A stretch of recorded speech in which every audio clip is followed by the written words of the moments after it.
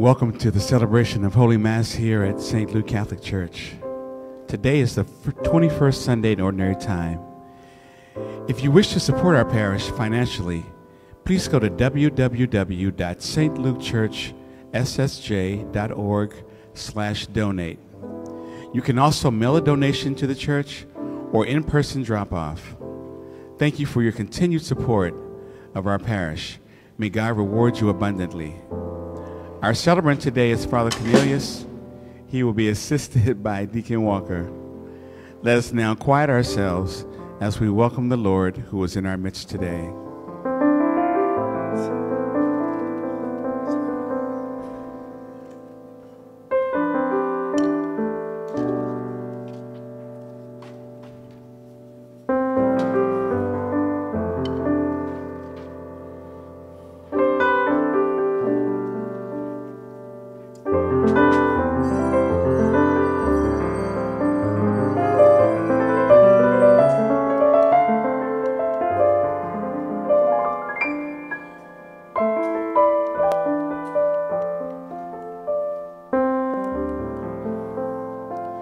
Our interest antiphon, turn your ear, O Lord, and answer me.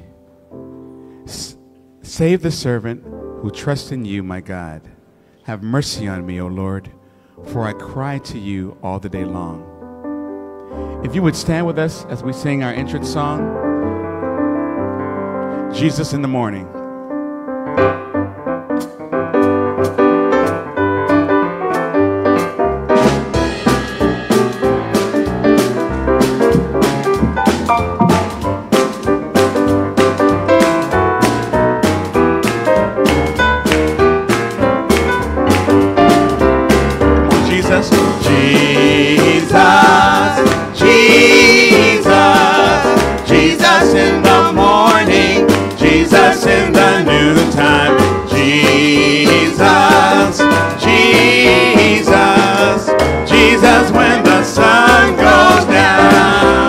Praise him, praise him, praise him, praise him in the morning, praise him in the noontime, praise him, praise him, praise him when the sun goes down.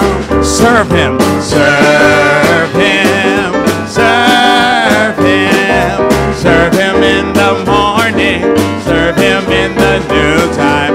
Serve him, serve him, serve him when the sun goes down. Jesus, Jesus, Jesus, Jesus in the morning, Jesus in the noontime. Jesus, Jesus, Jesus when the sun goes down.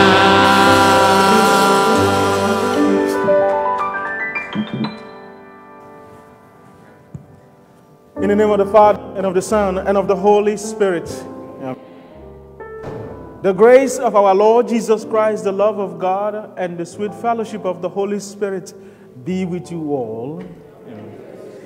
And good morning to you, my sisters and brothers.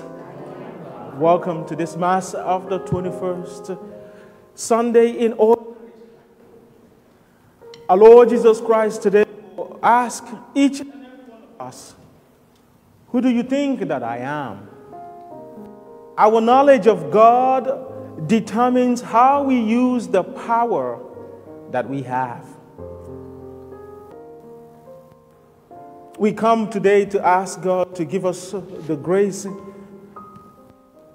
to give us the strength, to give us the courage to be able to use the keys, the power, the authority we have, to lift others up, to bring goodness to their lives. For so indeed, God himself desires us to do. And so, my brothers and sisters, gathered around the table of the Lord's sacrifice and to prepare ourselves to celebrate this sacred mystery, let us pause for a moment. Acknowledge our sinfulness. Many times we have not used our power correctly. Let us ask God to be merciful on us and to grant us peace.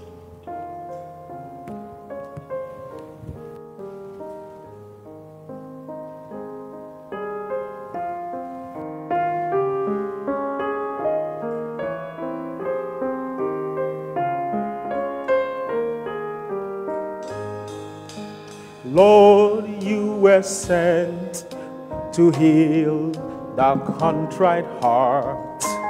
Kyrie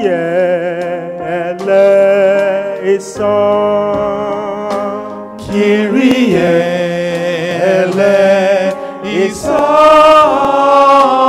Kyrie eleison.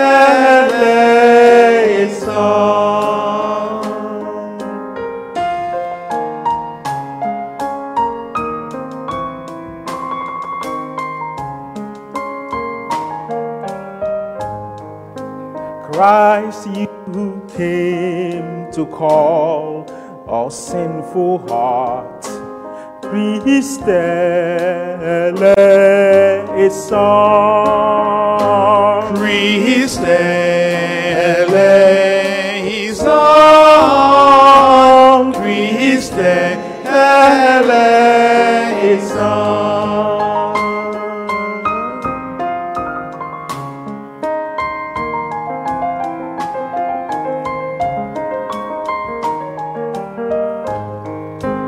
Lord, you will plead for us at the right hand of the Father.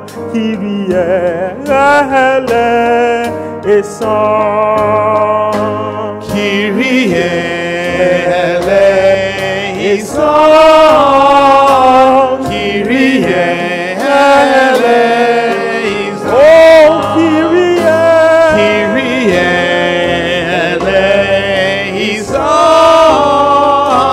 Kyrie eleison.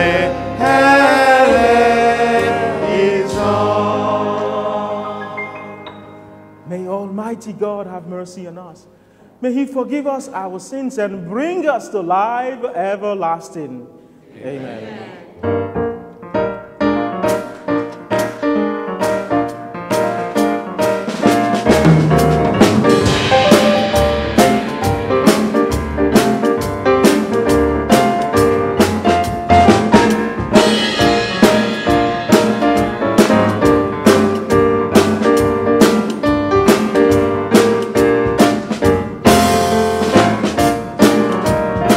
Everybody say glory to God. In the highest and on earth, bless the people of Oh, glory to God in the highest and on earth. Peace to people of the will. Somebody say glory. God in the highest and on earth, peace to people of the will. Oh, glory, glory, glory. We praise you, we bless you, we adore you. We glorify you, We give you thanks for your great glory. Lord God and heavenly King, oh God Almighty Father. glory, glory, glory. Lord Jesus Christ, only begotten Son, Lord God, Lamb of God, Son of the Father, you take away the sins of the world. Have mercy on us. You take away the sins of the world, receive our praise. Now you are seated at the right hand of the Father, have mercy on us. Glory, glory, glory. For you alone are the Holy One, and you alone are the Lord. You alone are the Most High, Jesus Christ. With the Holy Spirit, in the glory of God the Father. Amen, amen, amen.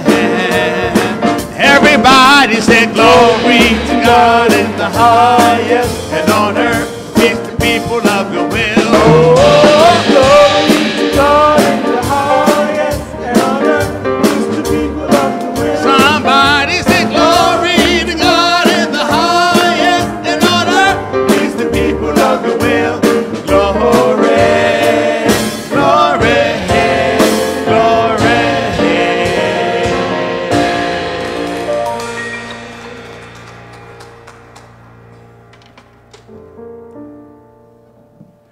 Let us pray. O God, who caused the minds of the faithful to unite in a single purpose, grant your people to love what you command and to desire what you promise, that amid the uncertainty of this world, our hearts may be fixed on that place where true gladness is found. We ask this through our Lord Jesus Christ, your Son, who lives and reigns with you in the unity of the Holy Spirit, one God forever and ever.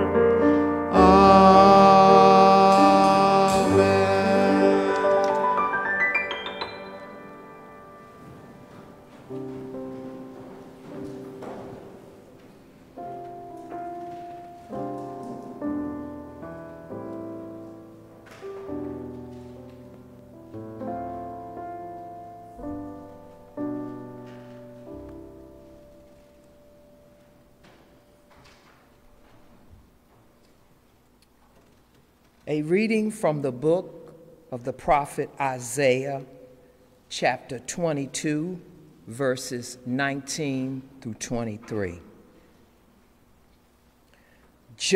Thus says the Lord, Shebna, master of the palace, I will thrust you from your office and pull you down from your station. On that day, I will summon my servant, Eliakim, son of Hilkiah. I will clothe him with your robe and gird him with your sash, and give him over to him your authority.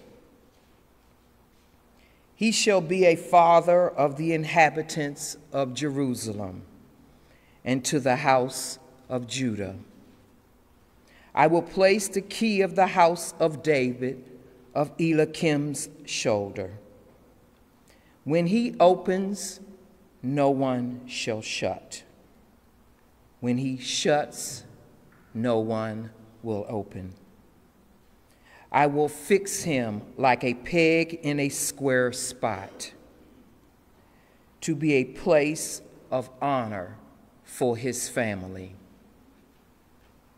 The word of the Lord.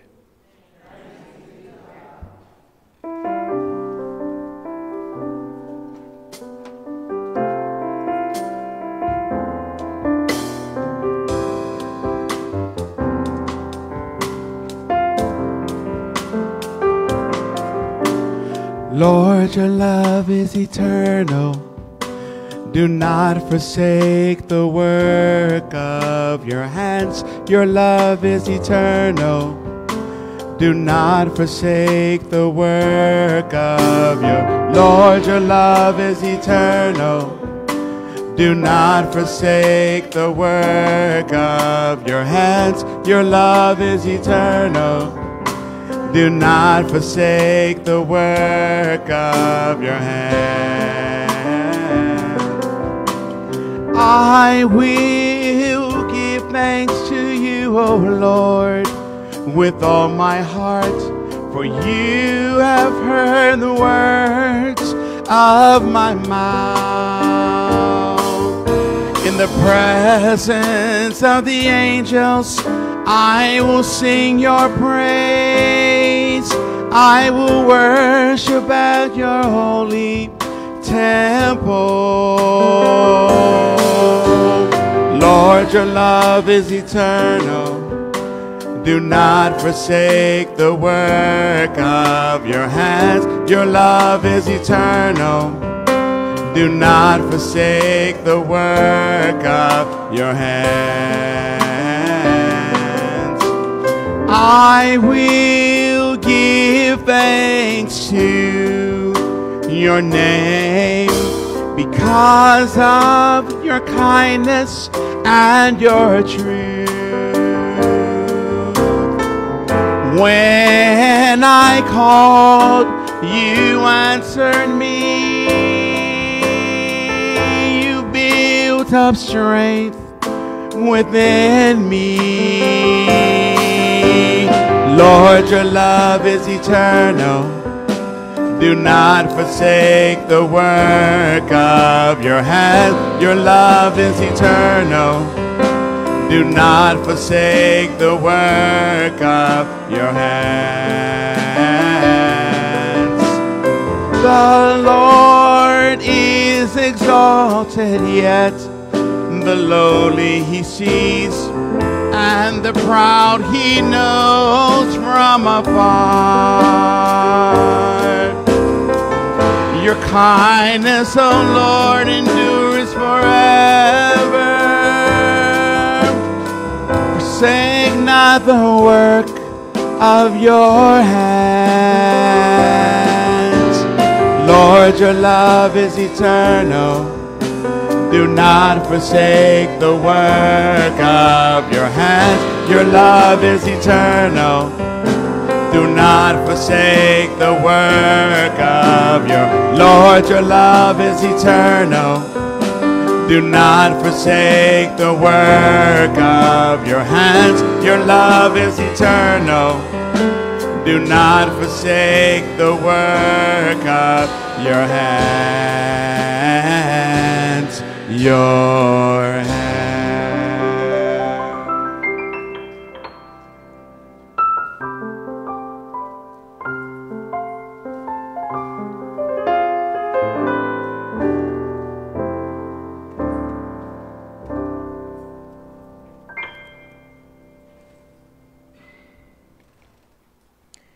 A reading from the letter of St. Paul to the Romans, chapter 11, verse 33 through 36. Oh, the depth of the riches and wisdom of knowledge of God! How inscrutable are his judgments, and how unsearchable his ways! For who has known the mind of the Lord, or who has been his counselor? Or who has given the Lord anything that he may be repaid?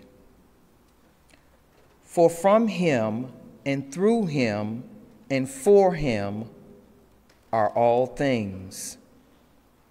To him be glory forever. Amen. The word of the Lord.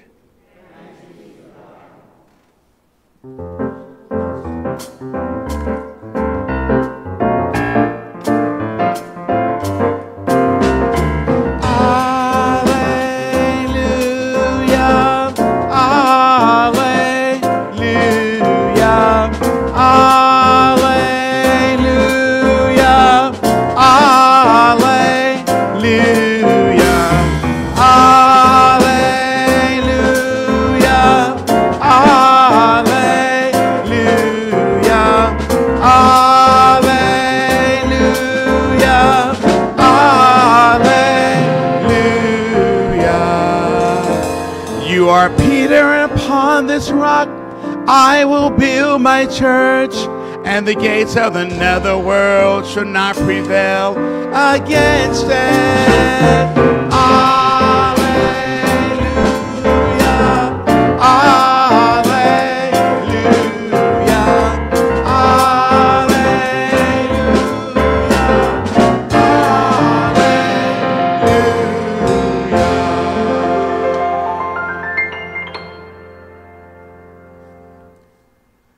The Lord be with you. A reading from the Holy Gospel according to Matthew. Jesus went into the region of Caesarea Philippi, and he asked his disciples, "Who do people say that the Son of Man is?" They replied, "Some say John the Baptist, others Elijah, still others Jeremiah or one of the prophets." He said to them, "But who do you say that I am?" Simon Peter said in reply, "You are the Christ, the Son of the living God." Jesus said to him in reply, "Blessed are you, Simon, son of Jonah, for flesh and blood has not revealed this to you, but my heavenly Father. And so I say to you, you are Peter, and upon this rock I will build my church, and the gates of the netherworld shall not prevail against it. I will give you the keys to the kingdom of heaven. Whatever you bind on earth shall be bound in heaven, and whatever you loose on earth shall be loosed in heaven." Then he strictly ordered his disciples to tell no one that he was the Christ. The Gospel of the Lord.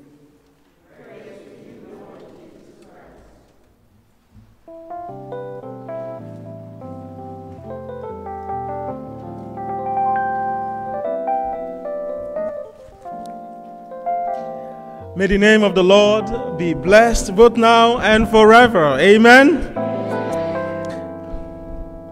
God is good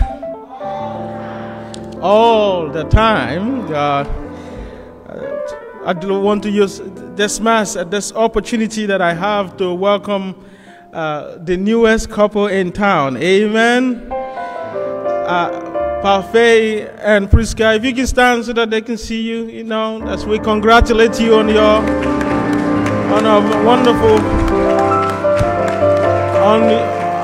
on your wedding yesterday. Now I saw Priska with her long gown, white gown, right?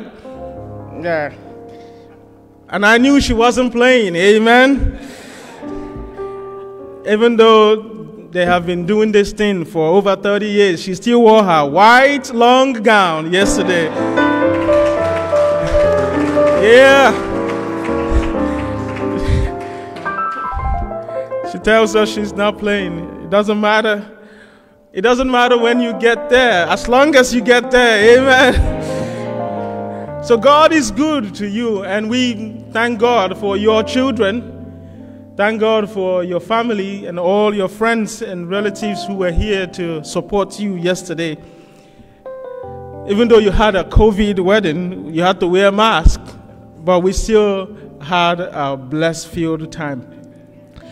And so to you who just been wedded in the church, God is reminding you that you must use this gift that you have, this authority, this power that you have been given. This solemnization of your wedding, this convalidation of your wedding, you must use this as an opportunity to serve God. To all of us, the same message is given to us. We all have power. We all have authority. Amen? And because we have power and authority, we must use it right. We must use it. The keys that have been given to us, we must use it to bring goodness to others. Using your key to unlock the goodness that others indeed will need. In the first reading that we heard from the prophecy of Isaiah today, chapter 22, now if you jump through this scripture today, you may not understand the whole story. So let me do you a favor and going back a little bit. Because in this 22nd chapter, we see where Isaiah says, "Thus says the Lord," to who? To Shebna. Shebna is master of the palace.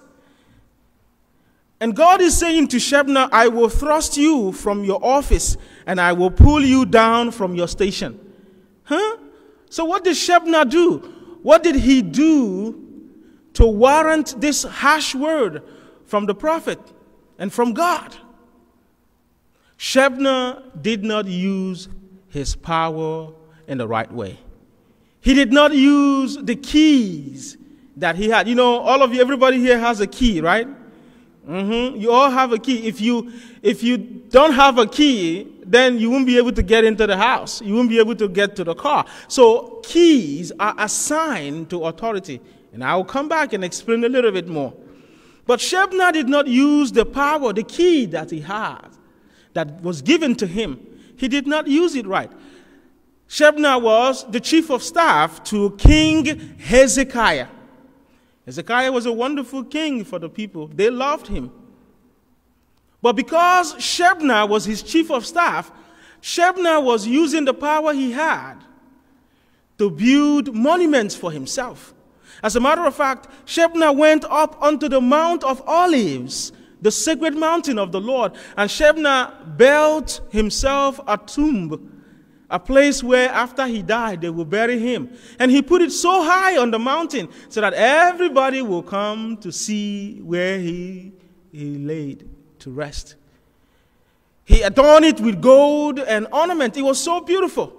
But he built it for himself. So rather than use the resources of the kingdom for the good of the people, Shebna used the resources of the people for himself. Selfishness. Self-aggrandizement. Shebna reminds me of one of the leaders that we had who is no longer with us today, Saddam Hussein. And you see how gigantic a statue he built for himself. See how he channeled the resources of his country and built things and monuments for himself while his people were suffering. That's exactly what Shebna did. Just to remind us that Shebna did this 700 years before Jesus. 700 years before the coming of Christ. During the reign of a King Hezekiah. And so because he did this, that's when we can read the 22nd chapter today. God became upset with Shebna. God became angry with Shebna. That in the previous verses, God will say to Shebna, who are you? Who do you think you are? Who gave you the power and authority to build monuments for yourself and use the resources for yourself? Let her be. She's my... Okay. You do you, and let me do me over here. Okay. So God was so upset with Shebna this morning, and now let us read exactly what, through the mouth of the prophet, God wanted Shebna to know. He says, I will thrust you from your office. Why? Because you were building ornaments for yourself, and you were building tombstones for yourself, and I will pull you down from your station. When this happened, on that day that this will happen, I will summon who? My servant, Eliakim. Eliakim, who is the son of Hilkiah. And when I summon my servant, Eliakim, I will now clothe him with your robe. Amen? Did you catch that? God says, I will clothe this new person, this servant of mine. I will take your robe from you. Who? Shebna. I will remove the cloak. You know what it means to undress somebody and take their cloak from them? What does that symbolize to you? A loss of dignity. If you're walking in the street and somebody just come to you and then they snatch all your clothes away from you, what you feel naked and you feel vulnerable. You feel violated. But that's what God says he was going to do to Shebna. He says, you, Shebna, I will clothe this servant with your own robe. And not only clothe him with your robe, I will now gird him with your sash. You know what a sash is, right? A sign of strength, right? A sign of purity. So I will take that which you have, your sash, I will take him and I will put him around Eliakim's waist. That's not it. God continues to say to Shebna, and I will give him over your authority. So whatever power you think you have, if you don't use it, if you don't use the keys, remember I told you that keys are a sign of authority. Keys are a sign of power. If you don't use the keys that God has given you, this could happen to us. That's the message for all of us this morning. We have to use the keys that we have to unlock the goodness in others. Not for ourselves, our selfish self. Said, I will clothe him with your robe. I will gird him with your sash. So whatever power we think we have amassed by ourselves, if we don't use it well, God will take it away from us and he will give it to someone else. If that's not scary, I wonder what will. If that doesn't scare us, I wonder what will. And don't say, oh, I'm not in political office. I don't have power. I don't have a... No, you do. All of us, every one of us, each and every one of us is imbued with power and authority. Whether you are a parent, you have power over children and the people around you. Whether you are a worker, you have authority. It doesn't matter where you work. Even at grocery stores. Haven't you been to the grocery store and then you say something smack and then the person ringing you up makes you spend an extra hour trying to ring you up, right? Yeah, That's power. Even those who work in the grocery store, they can use their power to actually deal with you. So nobody here, none of us is eluded with the power and authority. But the key for all of us today as we hear is that we must use whatever keys, whatever authority that we have been given, we must use it simply for the good of others. Now, this is what God says he's going to do to Shebna. Now, this is the blessing that he says he's going to give to Eliakim. He says, I will place the key of the house of David on Eliakim's shoulder. In other words, I'll give him power. I'll give him authority. He has so much power that when he opens, no one shall shut. Amen? And when he shuts, no one shall open. That's the power, that's the authority that Eliakim will have, a servant. And why will Eliakim have this power? Because he surrendered himself to the Lord. He humbled himself to the Lord.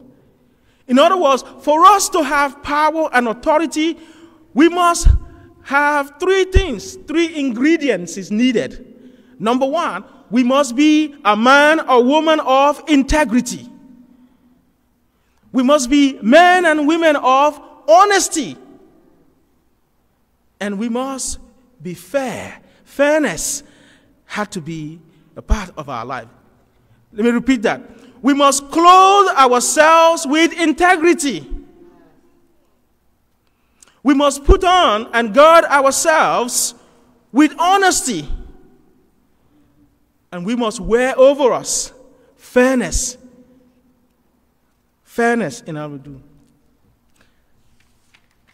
These three ingredients, integrity, honesty, and fairness, must be present in every Christian. That's why Jesus in the gospel today, he looked at his disciples and they have been with him for about 3 years. And he understood that there was something missing in his disciples.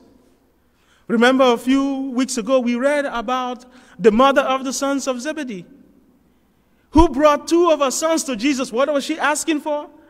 Let one of my sons be on your left and the other one on your right. In other words, the mother, which every mother tries to do, right? Every mother here, don't act like it. Every mother here wants their son to be up there, right? So she wasn't doing anything new. But she said to Jesus, let one of my sons be on your right and the other on your left. Power, authority. That's the mindset that she had. So, and then Jesus also watched his disciples fight among each other. Who is the greatest amongst us? You know, I'm the greatest.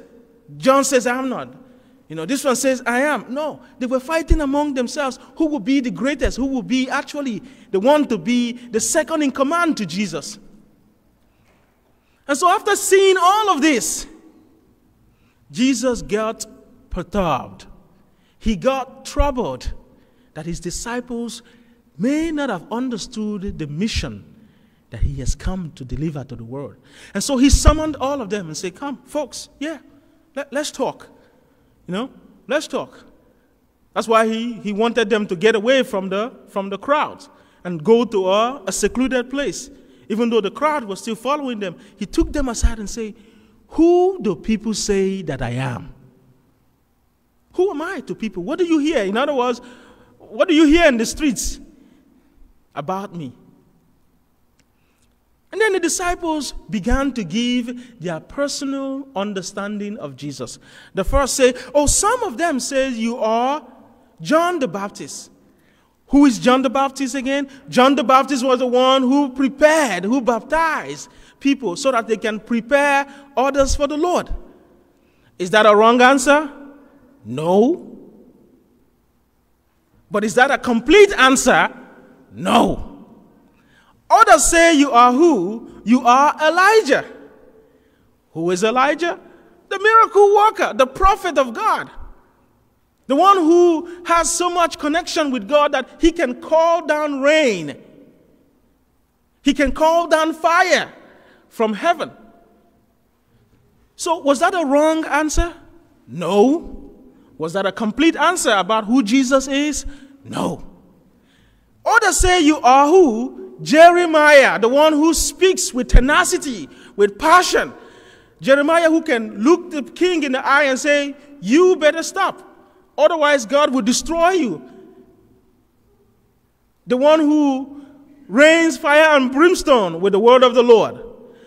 Was that wrong? No. After all, Jesus condemned the Pharisees and he said to them, woe to you, scribes. Woe to you, Pharisees. So was Jesus, did he resemble Jeremiah? Yes. But was that all he is? No. Others say you are a prophet. But Jesus was not satisfied with this answer. These answers that the disciples gave were not satisfactory to Jesus. Because if Jesus were to only be the one who prepares the way, what if he stops preparing the way? What happens? In other words, who is Jesus to you? If Jesus is only the one that prepares the way, when he stops preparing the way for you, will you continue to follow him? If Jesus were to only be a miracle worker who can call down fire and rain, in other words, bring down blessings for you, if that's all Jesus were to be to you, when your blessings run out, like the jar, when you no longer see the hand of God in your life, what happens? You fall away. If Jesus were to be like Jeremiah, the one who speaks truth to power, who challenges authority, when his voice is no longer strong enough to speak in your heart, will he still be the Christ? That's the reason why Jesus was not satisfied with all of these answers that were given. Yes, John the Baptist, he resembled John. After all, that was his cousin. Yes, he resembles Elijah. After all, during the transfiguration, he was hanging out with Elijah. Yes, Jesus resembles Jeremiah. After all, he challenged authority. In fact, they called him the prophet of doom. Because he told them, destroy this temple, and in 3 days I will rebuild it. That's how Jeremiah speaks. So Jesus resembled all of these qualities. But he was not satisfied with the answer until he personalized it and said to them, yes, that's what people are saying about me. Now you, yes you, who do you say that I am? You know, when somebody looks you in the eye and say, who am I to you? They're telling you, now, I don't want you to sugarcoat nothing. Just tell me, who am I to you? And in every relationship, we must begin to ask each other that fundamental question. Whether it's a relationship between a father and a son or a daughter, a mother and a son or daughter, whether it's a relationship between friends, a relationship between couple, whether it's a relationship between the clergy, a relationship between parishioners, we must begin to ask ourselves, who is Christ to me? Because until you know who Christ is for you, you will not understand the meaning of his coming to die for us. So after he asked the question, Simon Peter, who had been quiet, Simon Peter doesn't stay quiet. Simon was quiet all this while. He was praying in his heart. Simon Peter was reflecting in his heart. And because he gave God an opportunity, God now put words in his mouth. And Simon said, you are the Christ, the Son of the living God. Somebody say amen. Because that's who Jesus is. He's not just a miracle worker. Because when we don't have miracles, we tend to leave the church. He's not just a promise keeper. Because when we don't have the promise fulfilled in our lives, we get discouraged. But Jesus is who? He is the Christ, Christos. He means he is the Savior, the anointed one. Remember, Jesus said, the Spirit of the Lord is upon me to do what? To bring glad tidings to the poor. To raise up those who are fallen. To give life. To go to prison and unlock the gates. Jesus is saying to us, I am the Christ. That's who I want to be to you. The one that will give you the keys so that you can unlock the good in others. You can bring out the good in others. That's who Jesus is. And because Simon Peter allowed God to use him. Somebody say, God, use me. Amen. I didn't hear that. Because Simon Peter allowed God to use him. Somebody say, God, please use me. Right? Simon allowed God to use him. And he spoke the words that God wanted him and has put in his heart. Jesus now said to him, you are Peter. His name was not Peter. His name was what? Simon. So Jesus had to run to the DMV and change his name from Simon to Peter. And then Jesus says, from now on, this is legit. You are Peter. What does Peter means? Rock. Cephas. You are Peter. And upon you, this rock, I will build my church. I will build my church. I will give you the keys to the kingdom of heaven. Oh, do you remember what happened to the first reading, Eliakim? What did Jesus say? I will give you the keys to the house of the son of David. That's earthly keys, actually. But here, Jesus now said to Peter, I will give you the keys to the kingdom of heaven. That tells us that if you confess Jesus, if you truly know who Jesus is in your life, if you confess him as your Lord and personal Savior, that's the word that every Christian knows, Jesus, your Lord and personal Savior. If you confess him as the anointed one, the Christ, you will receive a key to the kingdom of heaven. That's the assurance. That's the blessed assurance. And then when you get the keys, not just to get the keys and put it in the pocket, right? It says, whatever you bind on earth will be bound in heaven. I.e., God said to Eliakim, I will place the keys of the house of David on your shoulder, Eliakim.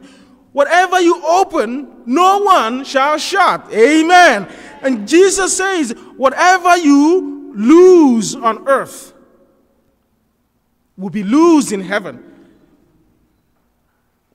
When you shut, no one can open. That's why we go to church, folks. That's why we have Jesus close to us, so that we can receive the keys that will unlock the goodness of others. So the question for us today is, what kind of a leader do you want to be? They have shown us there are two kinds of leaders, right? The Shebnatic leaders or the Petratic leaders. Let me forget the grammar. The leaders who are like Shebna and the leaders who will be like Simon Peter. What did we remember Simon Peter for? Simon gave his life.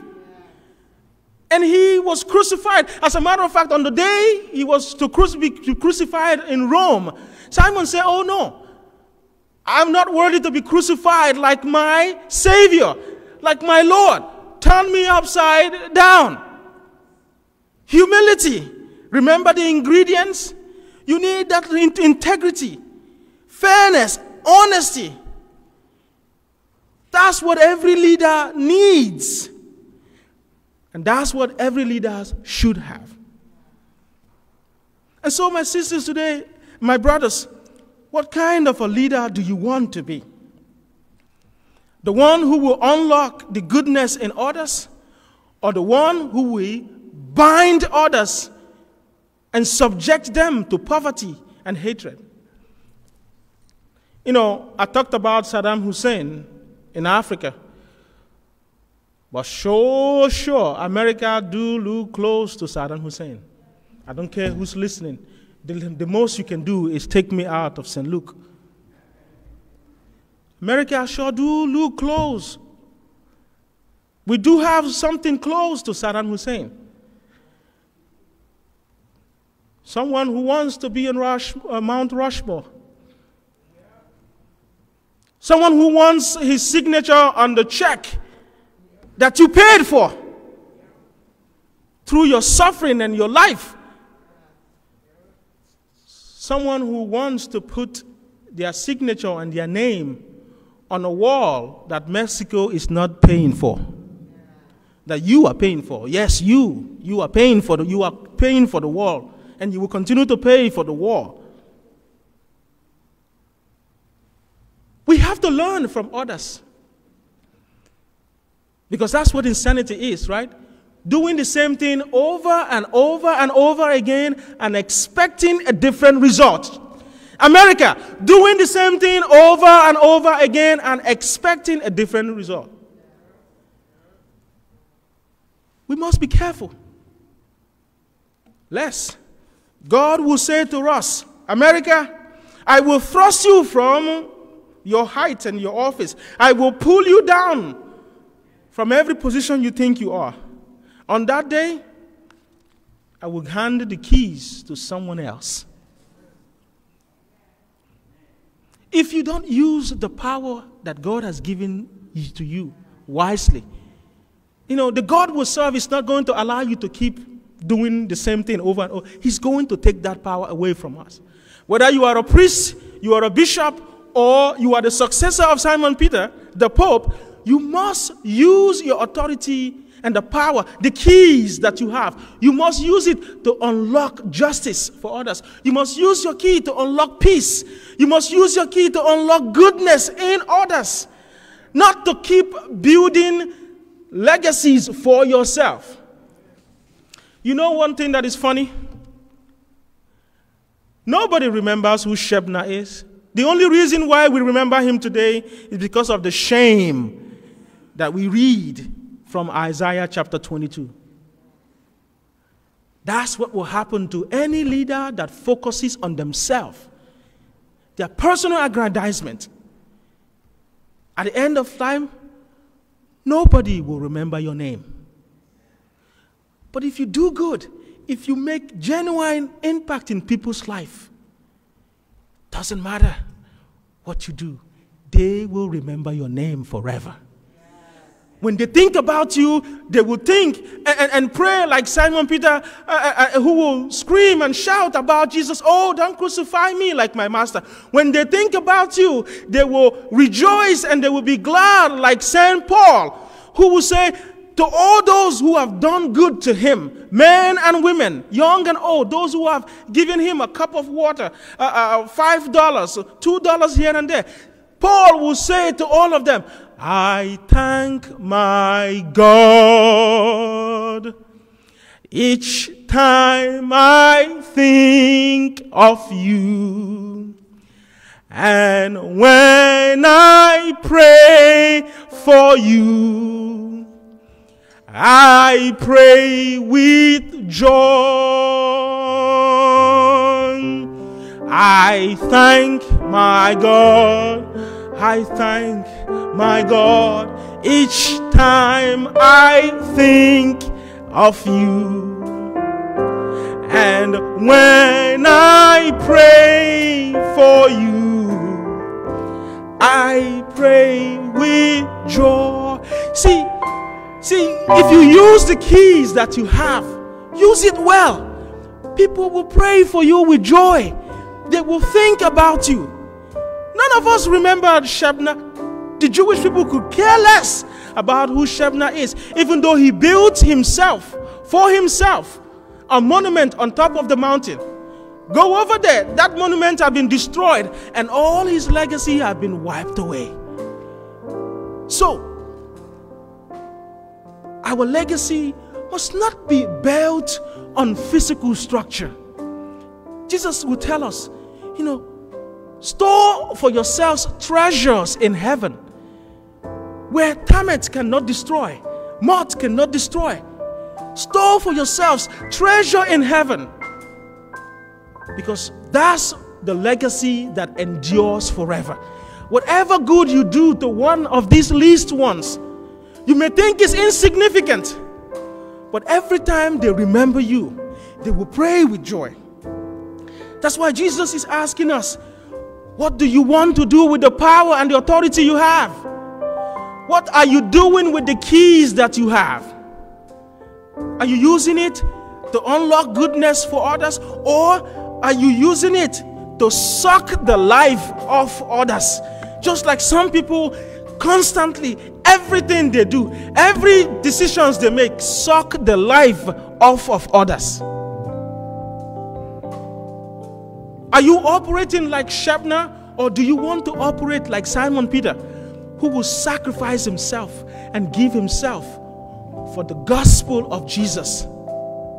Because he knew that Jesus was indeed the Christ, the Son of the living God. Do good, so that you will not only be remembered by people you know, you will be remembered for generations to come. That's the purpose of the keys that you have. And don't tell me you don't have a key, for you do have the keys.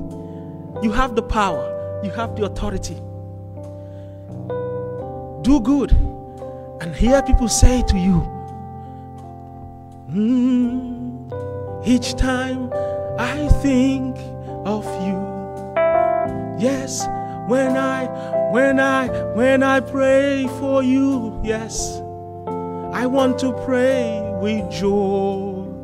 That's why I say, I thank my God each time I think of you.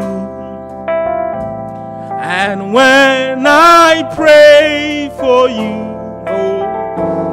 and when I pray for you, oh Lord, and when I pray for you, I pray with joy.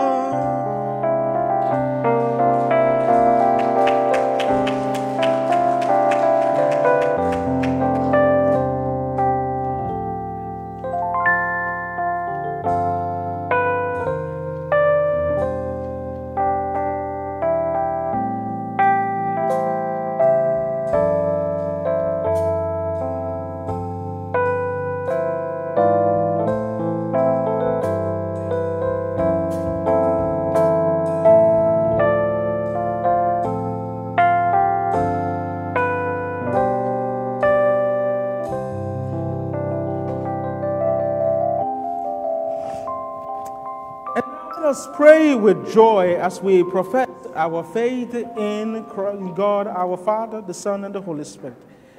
I believe in one God, the Father Almighty, maker of heaven and earth, of all things visible and invisible. I believe in one Lord Jesus Christ, the only begotten Son of God, born of the Father before all ages, God from God, light from light, true God from true God, begotten, not made, consubstantial with the Father. Through him all things were made. For us men and for our salvation, he came down from heaven, and by the Holy Spirit was incarnate of the Virgin Mary, and became man. For our sake he was crucified under Pontius Pilate. He suffered death and was buried, and rose again on the third day. In accordance with the Scriptures, he ascended into heaven, and is seated at the right hand of the Father. He will come again in glory to judge the living and the dead, and his kingdom will have no end. I believe in the Holy Spirit, the Lord, the giver of life, who proceeds from the Father and the Son, who with the Father and the Son is adored and glorified, who has spoken through the prophets. I believe in one holy, Catholic, and Apostolic Church. I confess one baptism for the forgiveness of sins. And I look forward to the resurrection of the dead and the life of the world to come. Amen. My dear sisters and brothers, let us with confidence ask the Lord Jesus Christ to reveal to us indeed that he is the true Christ, the Son of the living God, so that our actions, our decisions may lead us to unlock the burdens that others have incurred. Let us now pray with faith. And our response is, Christ, our Savior, hear our prayers. Christ, our Savior, hear our prayers. We pray for our church that it may be a living and true reflection of the light of Christ, a beacon of goodness to the world, and a welcoming refuge for the poor, the hungry, and those who seek to be comforted. We pray to the Lord. Christ, our Savior, hear our prayers. We pray for Pope Francis, the successor of Peter as the rock in our church, and pray that the Lord give him the strength and courage to continue his work for church reform. We pray to the Lord. Christ, our Savior, hear our prayers. We pray for all those in our church, men and women, ordained and lay, who have been called to the role of shepherd, that they may follow closely the example of Christ and bear witness to his goodness. We pray to the Lord. Christ, our Savior, hear our prayers.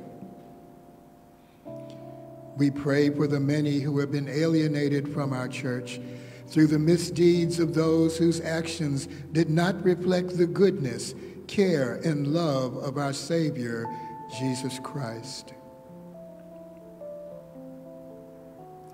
We pray to the Lord. Christ, our Savior, hear our prayers. We pray for parents, teachers, and all those who are currently preparing a safe return of our children to their schools. We pray to the Lord. Christ, our Savior, hear our prayers. We bow our heads and remember in silence our own personal intentions and the intentions of those who have asked for our prayers. We pray to the Lord. Christ our Savior, hear our prayers. We pray in a special way for our brother Lucky Piawi, who is in the hospital at this moment. We pray that God's healing hands will be better to him. We pray also for a happy married life for Parfait and Priska and their children and their family. We pray that God will continue to shepherd them and grant them the grace to live and to walk as witnesses to the gospel. Let us pray. God our Father, you have given us the grace to know you as our Lord and Savior. You have allowed us to confess you as the Christ, you who are the Son of the living God.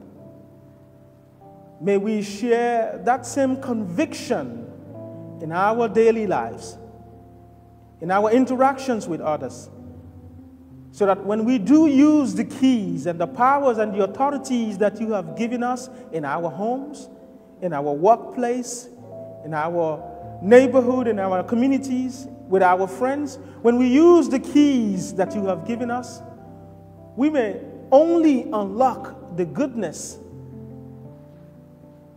that dwells in others. For we ask this through our Lord Jesus Christ, your Son, you who live and reign with the Holy Spirit, one God, forever and ever. Amen. Please be seated.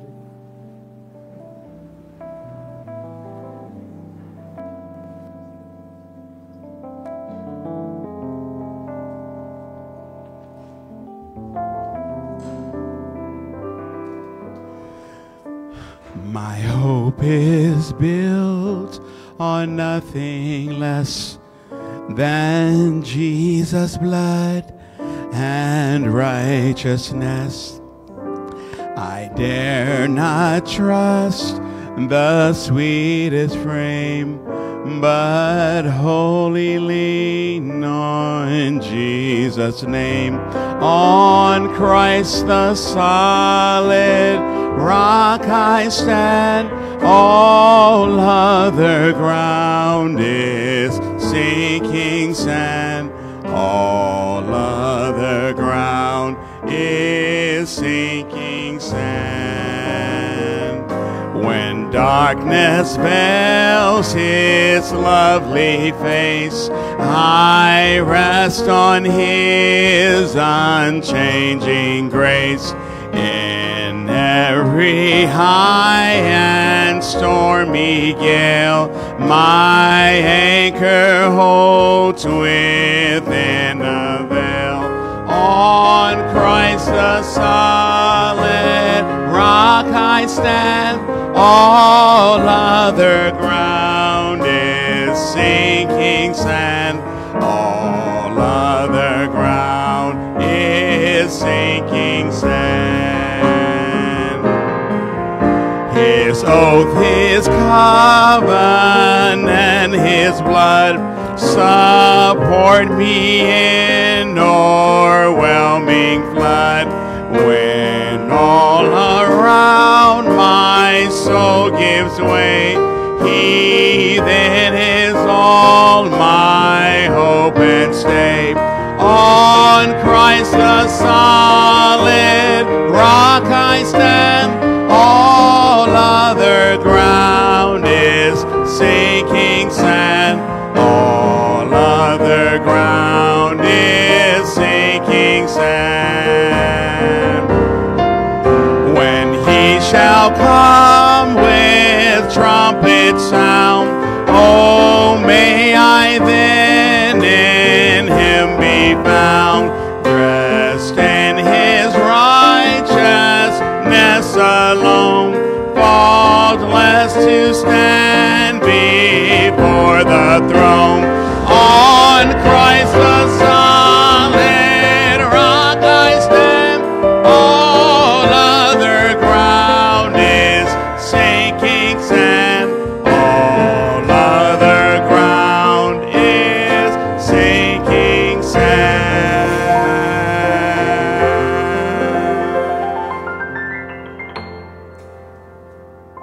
The Lord, pray, my sisters and brothers, that your sacrifice and mine will be acceptable to God, the Almighty Father. May the Lord accept the sacrifice at your hands for the praise and the glory of his name, for our good and the good of all his holy church. O Lord, who gained for yourself a people by adoption through the one sacrifice offered once for all, bestow graciously on us, we pray, the gifts of unity and peace in your church. Through Christ our Lord. Amen. The Lord be with you. Lift up your hearts. Let us give thanks to the Lord our God. It is truly right and just, our duty and our salvation, always and everywhere to give you thanks, Father most holy, through your beloved Son, Jesus Christ, your word, through whom you made all things, whom you sent as our Savior and Redeemer, incarnate of the Holy Spirit and born of the Virgin. Fulfilling your will and gaining for you a holy people, he stretched out his hands as he endures his passion, so as to break the bonds of death and manifest the resurrection. And so with the angels and all the saints, we declare your glory as with one voice we acclaim, Holy, holy, holy Lord, God of hosts. Heaven and earth are full of your glory. Hosanna in the highest. Blessed is he who comes in the name of the Lord. Hosanna in the highest. You are indeed the holy, O Lord, the fount of all holiness. Make holy, therefore, this gift, we pray, by sending down your Spirit upon them like the dewfall, so that they may become for us the body and blood of our Lord Jesus Christ. At the time he was betrayed and entered willingly into his passion, he took bread, giving thanks, broke it, and gave it to his disciples, saying, "Take this, all of you, and eat of it, for this is my body, which will be given up for you."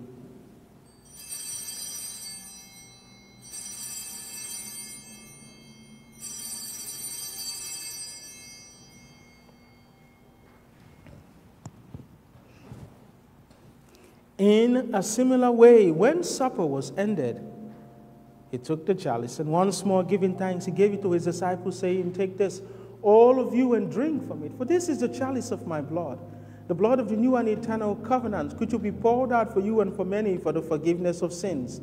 Do this in memory of me."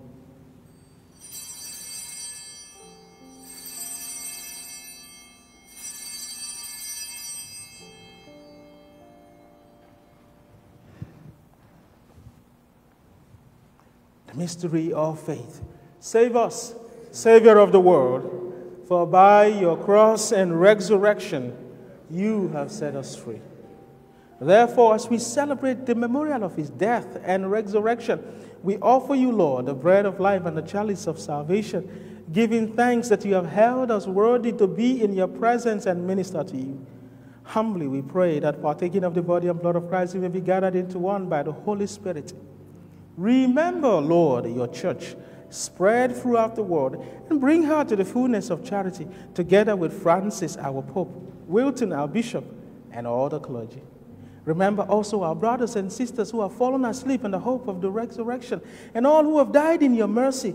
Welcome them into the light of your face. Have mercy on us all, we pray, that with the Blessed Virgin Mary, Mother of God, with blessed Joseph, her spouse, with your blessed apostles, Saint Luke, and all the saints who have pleased you throughout the ages, we may merit to be co-heirs to eternal life, and may praise and glorify you through your Son, Jesus Christ. Through him and with him and in him, O God, Almighty Father, in the unity of the Holy Spirit, all glory and honor is yours forever and ever. Amen. At the Savior's command and formed by divine teaching, we dare to say, Our Father, who art in heaven, hallowed be thy name. Thy kingdom come, thy will be done, on earth as it is in heaven. Give us this day our daily bread, and forgive us our trespasses, as we forgive those who trespass against us. And lead us not into temptation, but deliver us. Deliver us, Lord, we pray, from every evil. Graciously grant peace in our days, that by the help of your mercy, we may be always free from sin and safe from all distress, as we await the blessed hope and the coming of our Savior, Jesus Christ. For the kingdom, the power, and the glory. Lord Jesus Christ, who said to your apostles, peace I leave you, my peace I give you. Look not on our sins, but on the faith of your church. Graciously grant her peace and unity in accordance with your will, who live and reign forever and ever. The peace of the Lord be with you always. Let us bow to each other as a sign of peace.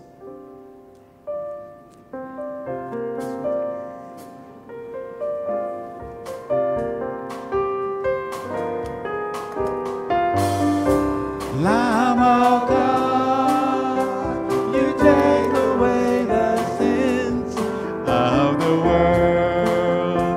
Have mercy on us. Lamb of God, you take away the sins of the world. Have mercy on us. Lamb of God, you take away the sins of the world. Grant us your peace.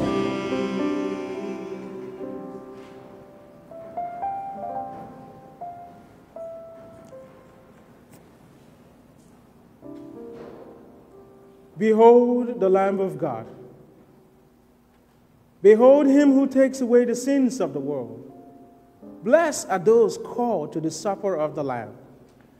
Lord, I am not worthy that you should enter under my roof, but only say the word, and my soul. May the body and blood of Christ keep us safe for eternal life. Amen.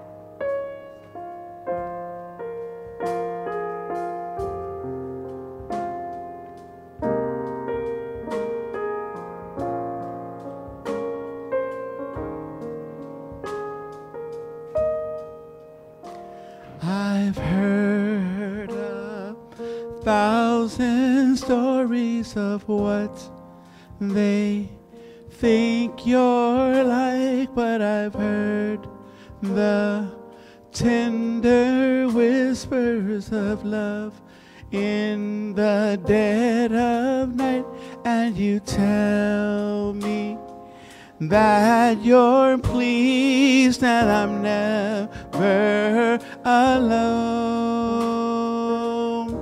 You're a good, good Father. It's who you are. It's who you are. It's who you are. And I'm loved by you. It's who I am. It's who I am. It's who I am. I've heard 1,000 stories of what they think you're like, but I've heard the tender whispers of love in the dead of night, and you tell me that you're pleased and I'm never alone. You're a good, good Father. It's who you are. It's who you are. It's who you are. And I'm loved by you. It's who I am. It's who I am. It's who I am. I've seen many searching for answers far and wide, but I know we're all searching for answers. Only you provide, 'cause you know just what I need before we say a word. You're a good, good Father. It's who you are. It's who you are. It's who you are. And I'm loved by you. It's who I am. It's who I am. It's who I am. You're a good, good Father. It's who you are. It's who you are. It's who you are. And I'm loved by you. It's who I am. It's who I am. It's who I am. 'Cause you're perfect in all your ways.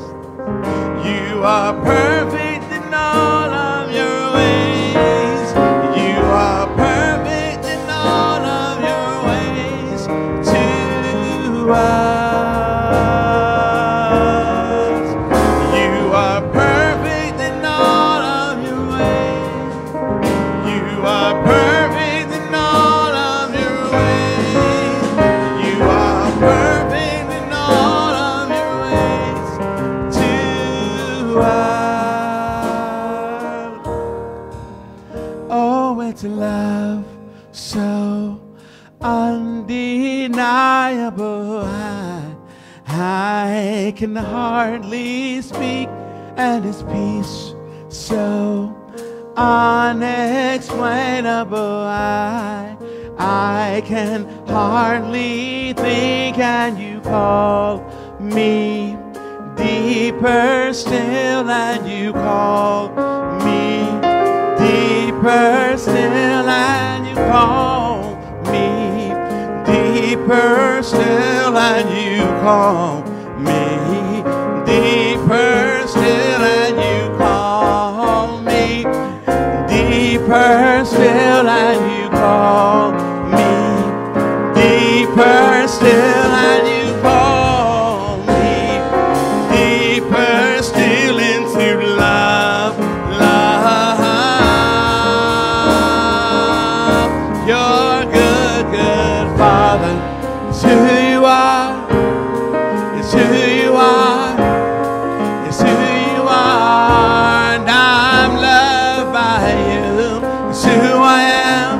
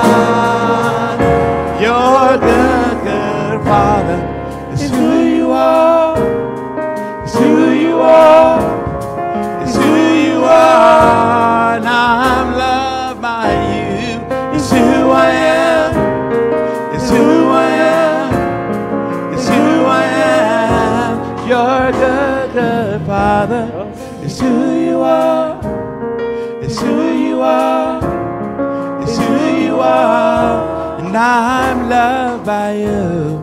It's who I am. It's who I am. It's who I am. And you're perfect in all your ways.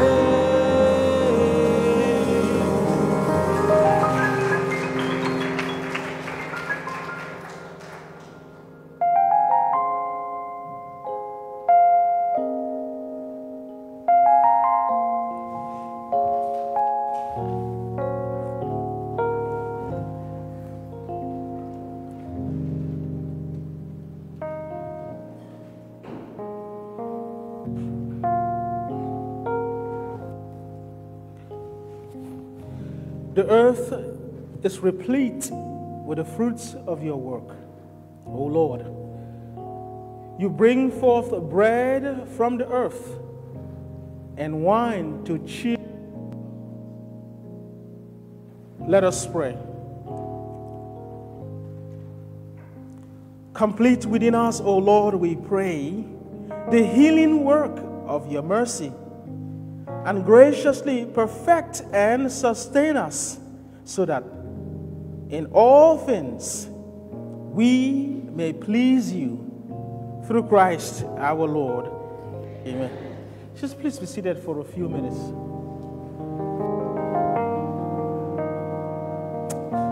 Before we invite the couple who wedded yesterday for their altar, I just have a few. I continue to encourage all of us, for those who have not signed up for their census. Now we hear that rather than October, the census may be over by September because it was not adequately funded. So please, this is August. August is almost over. Please, especially if you live in the District of Columbia, we are not getting our fair share from the federal government. We are not. That's why our schools are in trouble. We're not getting enough funds for our kids, for our seniors. So please, especially if you live in the District of Columbia, we are begging you to please fill out your census form by this weekend and send it in. Amen? I will keep reminding us, they don't pay me a dime. They are not the sponsors of this mass, right? They don't sponsor this mass. The only thing I gain from it is I live here. I've lived here for over 7 years. I know the pain. So please, if you live in the District of Columbia, everyone in your house, they don't have to be citizens.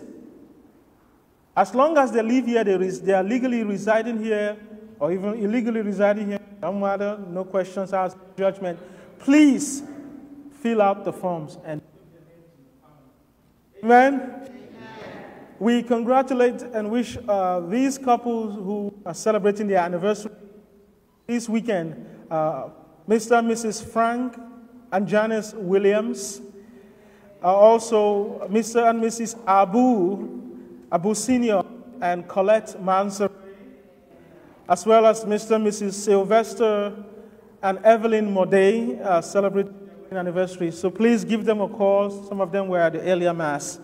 I wish them well. Also, those who are celebrating their birthdays, shout out to Kathy Harrison-Duga, Barbara Esterline, Kenneth Brisbane, Keith Qualls, Marvin Manasseh, and Kamisha Davis, and Nakia T. Scott Terrell, Chidozie Onyao, Layla Neal, and Margaret Darlington. So wish anybody here? No. So wish them a happy birthday. Amen. Amen. Just one more announcement. And it's simply this, and I'm going to keep it very short. Our parish is doing well. Our parish is actually doing well.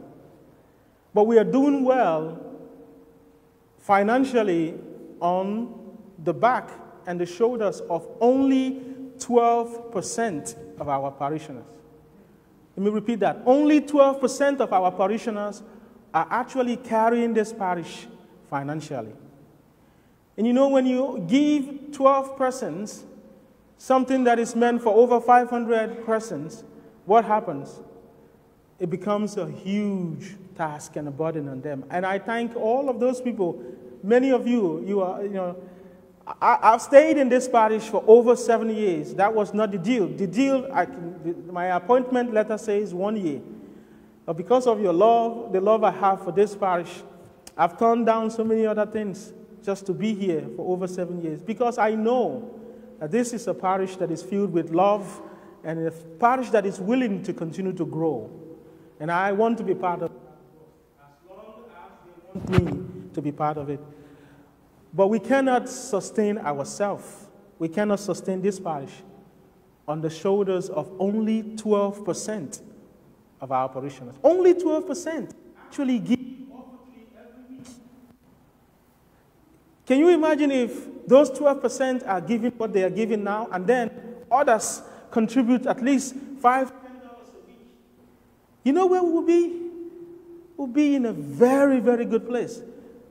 If we can assist those 12% who are carrying this $500, some of them, $200, $300 every week, some $1,000, just to keep us going.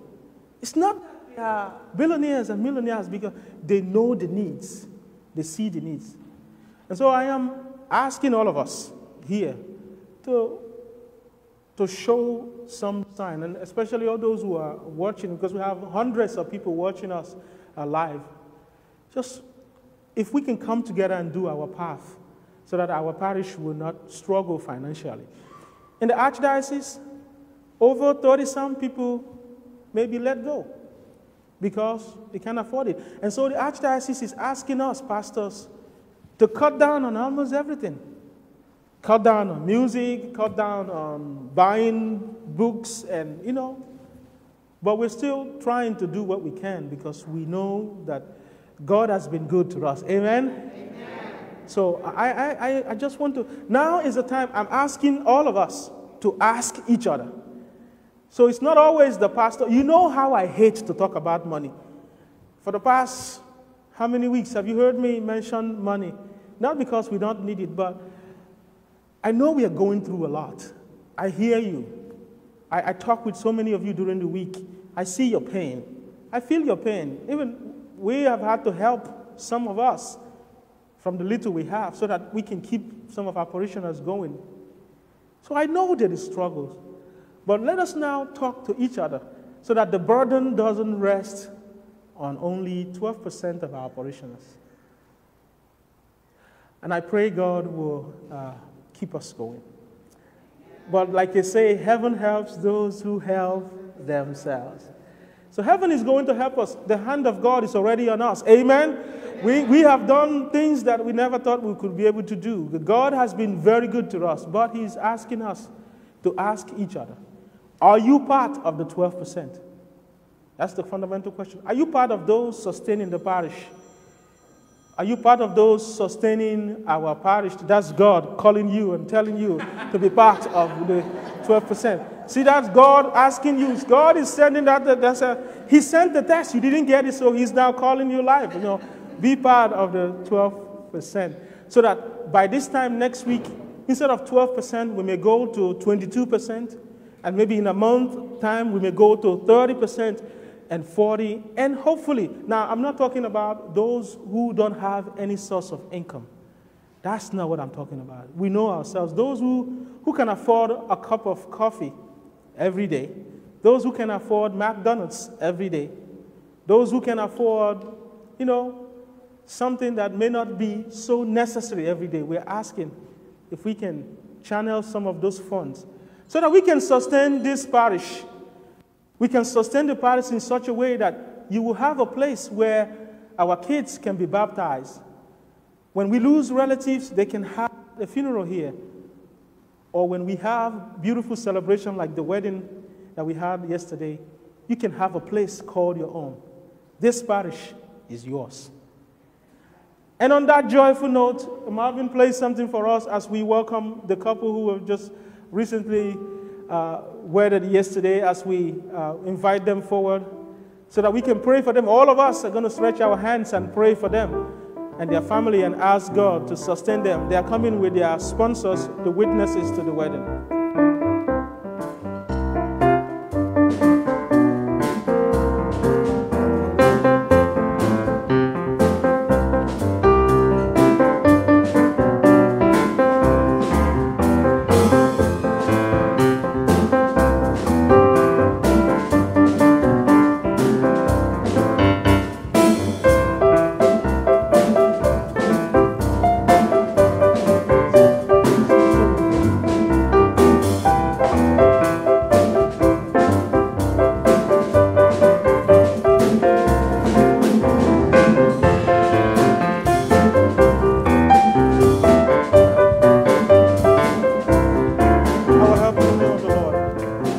Stretch your hands as we pray. Our help is in the name of the Lord who made heaven and earth. Lord, you have given this couple an opportunity to bring their marriage to your altar in holy matrimony, to celebrate the goodness and love that you have given us. Lord, you commanded us that a man shall leave his family and be joined to a woman, and both shall no longer be two but one. And so, Lord, we ask that you make them one. Bless their families, strengthen them with love, hope, and peace. Give all of us the grace to continue to share in their joy, so that they may become witnesses to the gospel to the face of the earth. May Almighty God bless you and keep you one, the Father, the Son, and the Holy Spirit.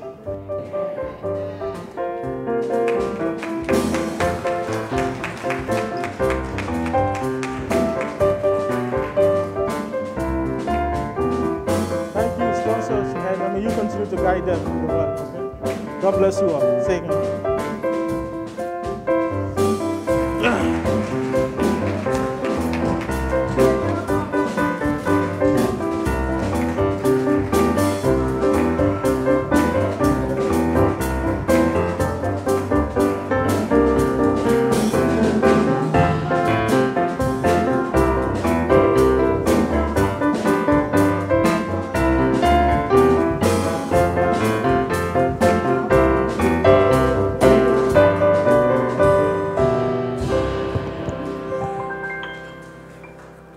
What did we learn today?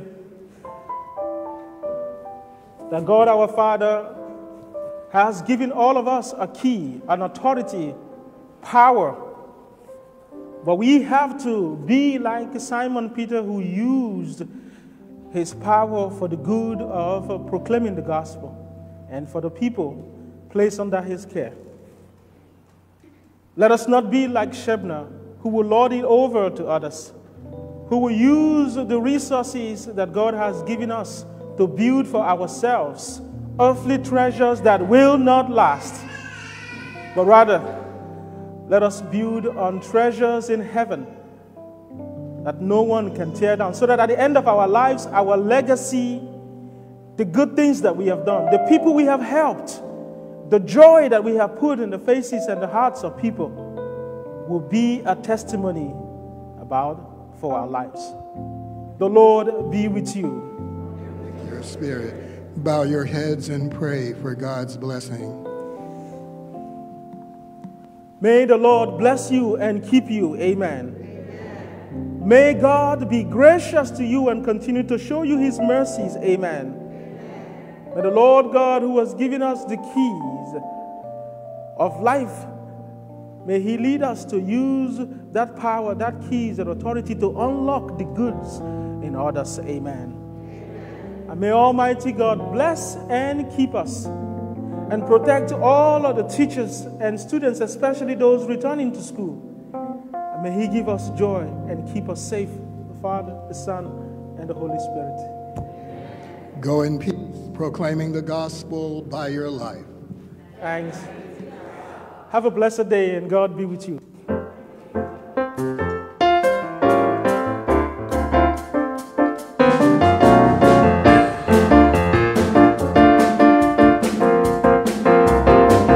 Who am I that you are mindful of me, that you hear me when I call,